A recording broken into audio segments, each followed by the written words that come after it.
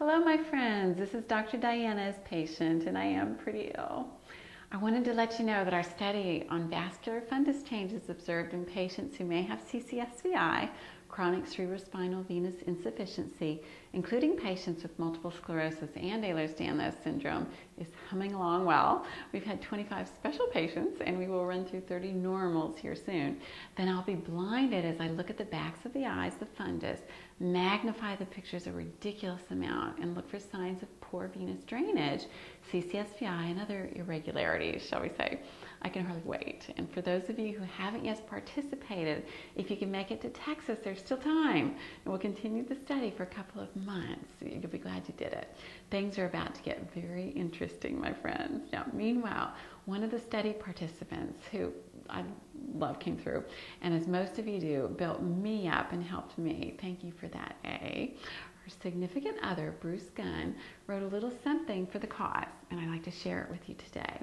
The fine print here. Anyone wanting permission to use this writing, please send a note to BruceGunn, G-U-N-N, @yahoo.com to submit a request. My YouTube friends, you can find more information on my website, prettyill.com. Bruce calls this Go Beyond Zebra. I love it.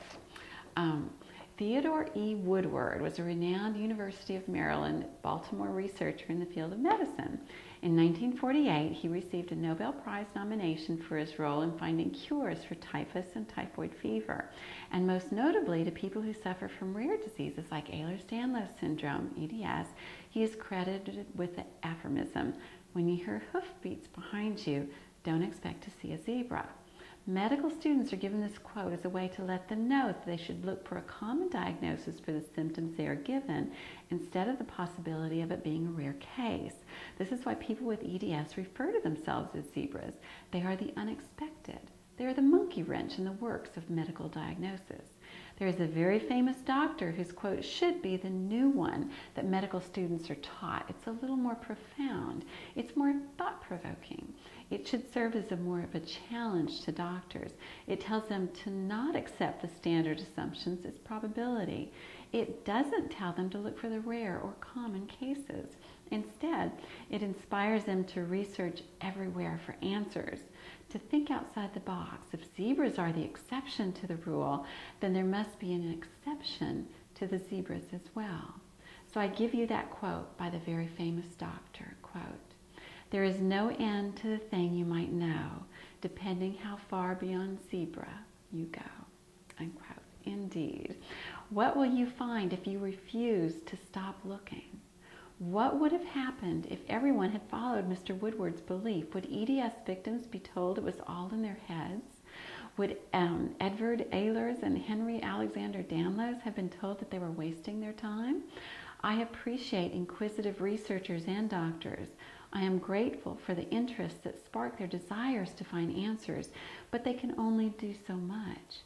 We need to help by spreading the word and sharing information. The more we can do, the more they can do.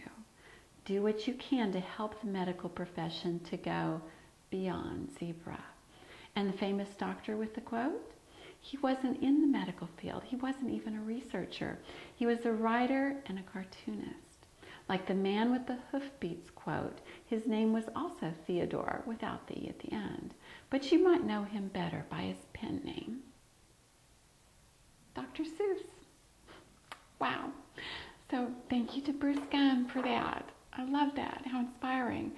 We must lift each other up, and let's continue to do so. We will help each other. We will help the doctors will help us. Okay? Till then, my friends, let's continue to change our world one brain cell at a time if we have to. So hugs to you all.